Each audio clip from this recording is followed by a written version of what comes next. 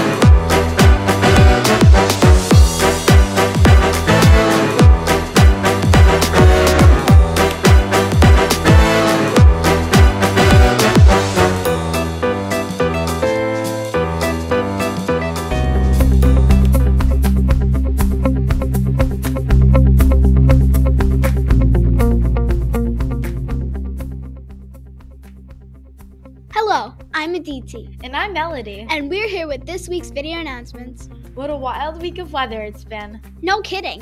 And it's been just as exciting around the halls of Mill. Miss McDonald's ELA students have been working on creating videos for their suspense unit. Here's some of their work. It was a dark and cold month in December, and 8th grade students were working on the most suspenseful films possible that they could create.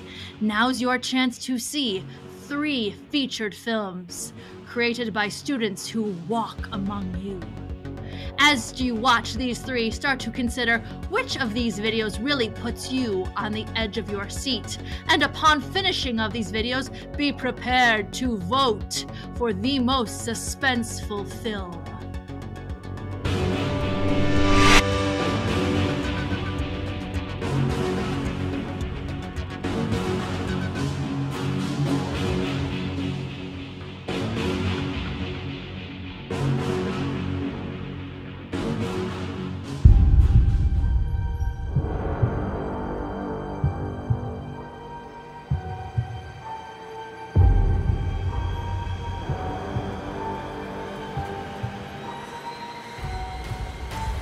Hey there, neighbor.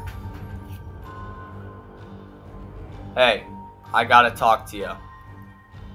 Bartholomew, this is important.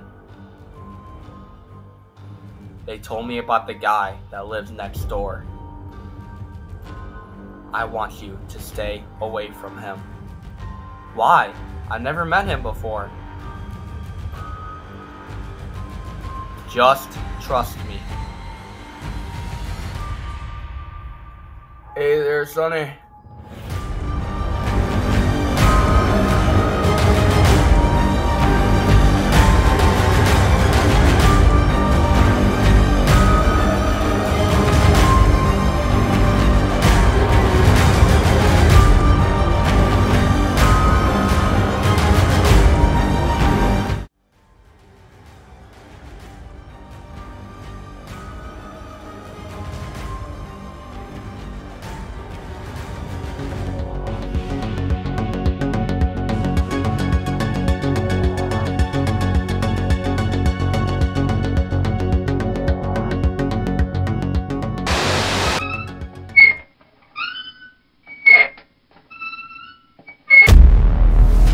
I can feel the cold air whip across my face as I swing back and forth. Okay, Claire, so about our science project.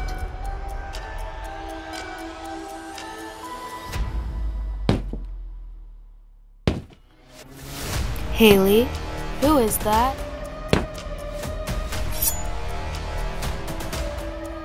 She has a knife. She's gaining on us. Come on, we need to get away from the playground. Away from her.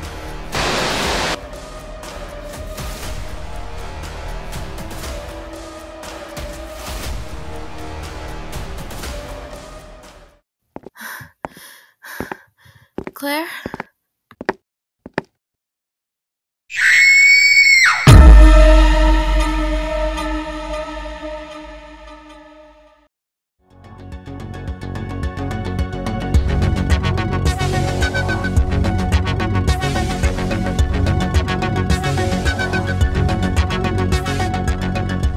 I briskly start walking back to the cabin. I notice that it seems like somebody's following me. Or is that my imagination?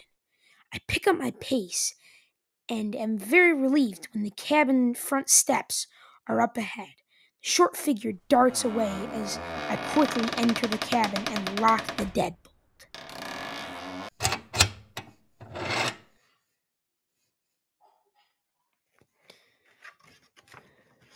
At about 3 a.m., I am awakened by a strange noise that chills my soul. 3 knocks, not tiny but soft. I realize the knocks are not on my door, but David's. I hear the ranger's footsteps in his room, and then I remember what he said about answering the door, so I fastly walk over to the closet, and I hide in there. Then I hear a loud bang, almost like a gunshot, and I am so nervous, my heart is beating like a loud drum in my ears. I hear footsteps stomping and rustling in David's room. I'm sweating and trying not to make any noise. Crash! Somebody breaks down my door. I can hear the zipper open on my bed. In that closet, the minute felt like hours. The intruder suddenly leaves without looking further. I don't make a move for what felt like an eternity. When I come out of my room to see what happened, I find everything trashed and the front door lying on the ground. I tiptoe to David's room and see a hole in the door with shards of wood everywhere. Inside is the limp and unmoving body of the park ranger.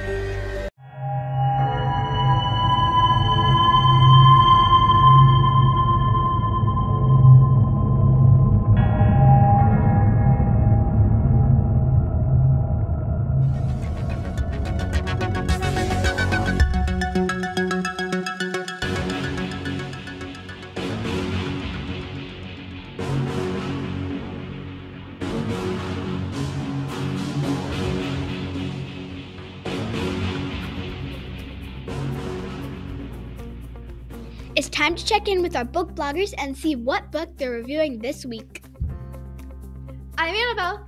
I'm Izzy. I'm Nashua. And we're the Book Bloggers. We're back with a new book, The Miraculous Journey of Edward Cullen by Kate DiCamillo.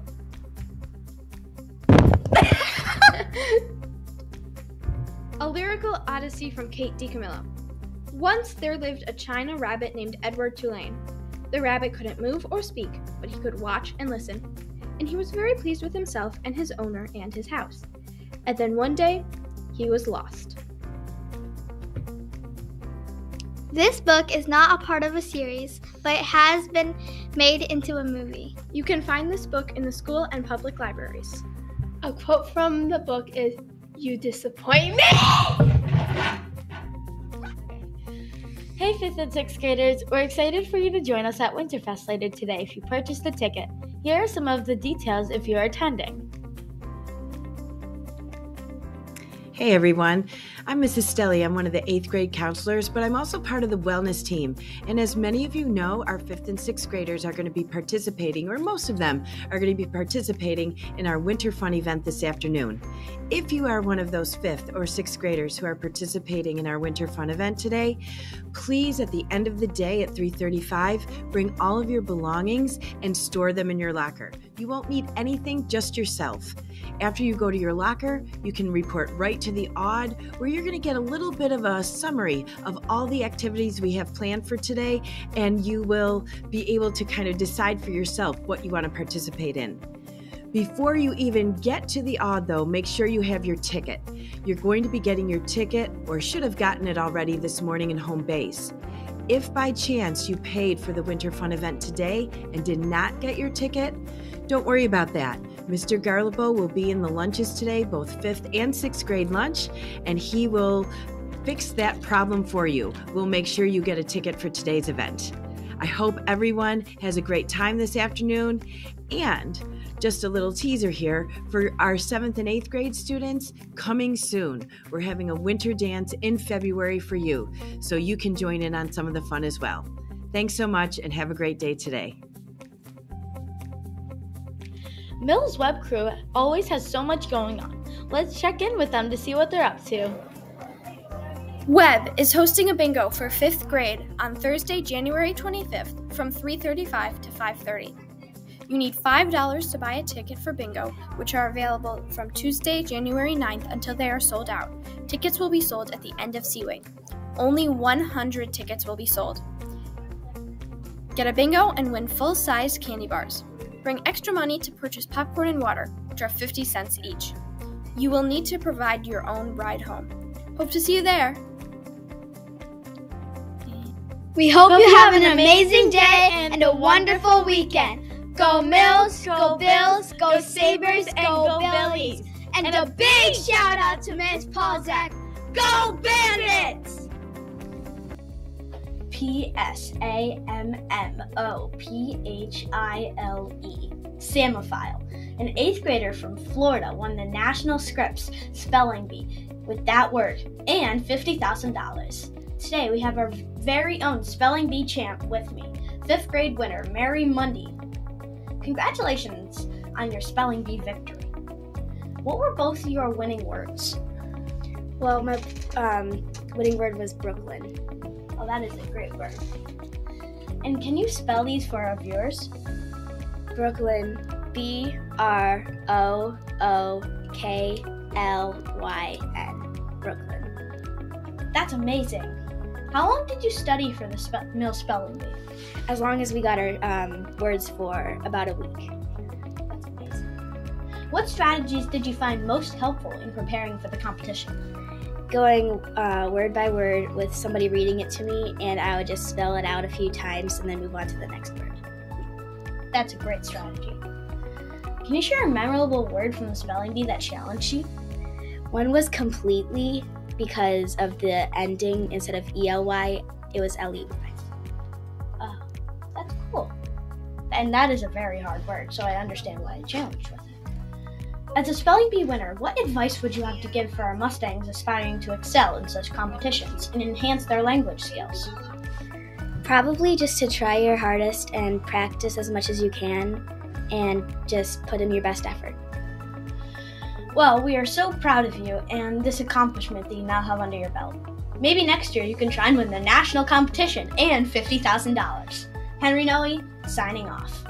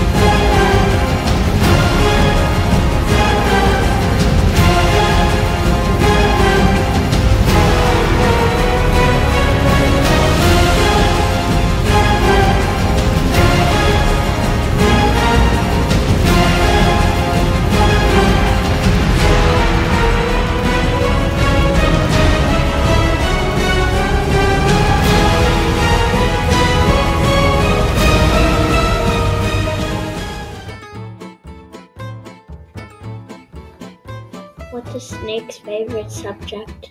History. What is the only room that doesn't have a door? Mushrooms. Oh. What do dads must have? Mustaches. My neighbor gave me a roof for free. He said it was on the house.